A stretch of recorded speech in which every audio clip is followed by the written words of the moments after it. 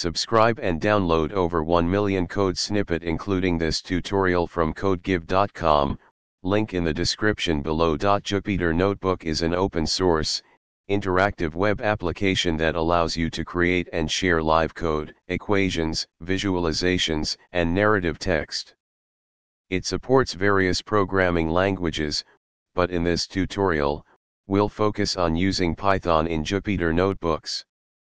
Before getting started, you need to have Python installed on your system. You can install Jupyter Notebook using the following steps.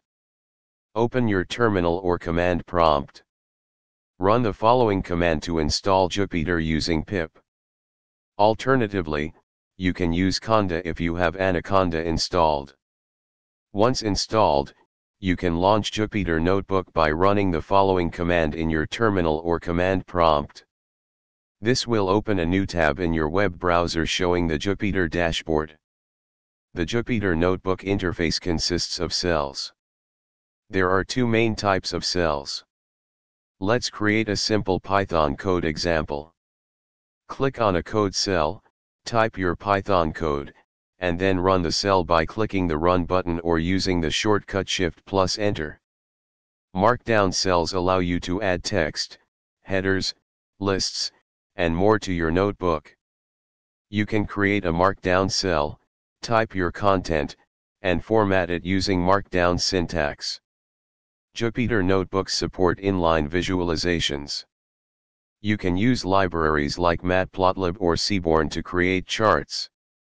You can save your work by clicking the Save button or using the shortcut Ctrl+S. To export your notebook, go to File, Download As and choose a format, example HTML, PDF, or Markdown. This tutorial provides a basic introduction to Jupyter Notebooks with Python. Explore more features and capabilities of Jupyter as you continue your data analysis, machine learning, or scientific computing projects. Jupyter Notebooks offer a powerful and flexible environment for interactive computing and sharing your work with others. ChatGPT